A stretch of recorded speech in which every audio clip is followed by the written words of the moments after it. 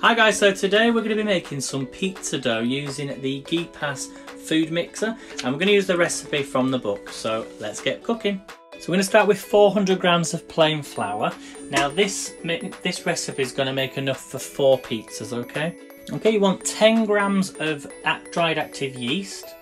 Now that's about 2.5 teaspoons.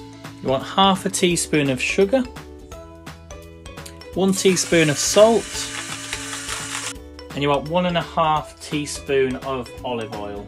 Okay, so add that in. And all the ingredients we use weighing using this scale.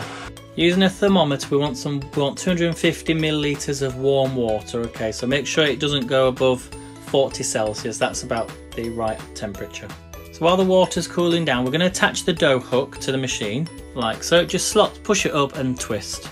Okay, we're going to start the machine on level 1, and then what we're going to do is start to add the water.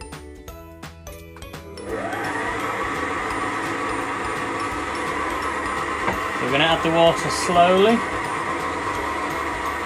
just a little bit at a time until it starts to form a dough. Okay, I'll just bring it a little bit closer so you can see. A bit more water.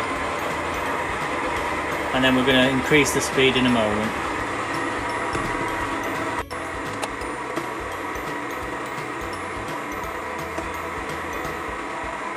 Okay, so it's starting to come together, guys, so we're going to turn the speed up by 1. And this is going to knead the mixture for about 3 to 4 minutes. So about 2 minutes in, it is looking amazing. So another 2 minutes to go. Give you a close up. Look at that, guys. It'd take me hours to do it by hand. So we want it to be nice and smooth, and then we'll stop it. Right guys, it's done. So that, guys, is our pizza dough. That is looking amazing. It's a little bit sticky, so I'm going to add a bit of flour to it. That has to be the perfect pizza dough. Just look at that, guys. So if you want to order this machine, the link will be down below. So now we need to put it onto a floured surface and cut it up into 2 to 4 pieces. So we put this on a floured surface. Now what you can do now is you can actually leave it in the bowl if you wanted to and cover it over, let it proof. It's entirely up to you, but it can cook straight away. So now we're going to do the folding technique. Knead it, push it down, pull it back, and just stretch it out for a little bit. But the machine will have done that for you. So that, guys, is your perfect bread dough. Just fold it over. So let's cut it up.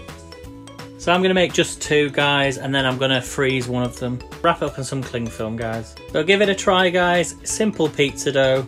Thanks for watching. Do follow for future recipes, and if you want to order that mixer, the link is down below.